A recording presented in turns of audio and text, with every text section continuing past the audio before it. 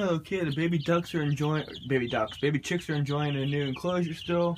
They're out for the day. Just took them out of the cage, might move the ducks over. But you can definitely tell the white one's going through a heck of a molt right now. There's white feathers everywhere. I don't think you can see they're flying. They're flying everywhere. They're flying everywhere. The ducks are molting. So I'm gonna close them up. It's about to storm again. It's got the rain. Normally I would have did the video by now. Oh, I gotta put the lock back on. Supposed to get a lot of rain. Okay. Here's also over here. Oh, you can tell it's flooding over here. There's a lot of feathers. You can probably hard to see now, but there's a lot of white feathers everywhere. On those. Let me try so you can go from this side over here. It's got the downpour. It's supposed to rain the whole rest of the day. So it's gonna be a whole big mess.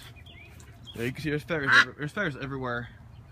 So that one's going through a molt, and then the ducks in the incubator, they are on day 10, I believe. I think it's day 10, so we still got a little bit more time for them. So that was going on, guys. Hope you guys enjoyed this update. Thank you guys for watching, and I'll see you guys tomorrow for our awesome chicken and duck update. Thank you guys for watching.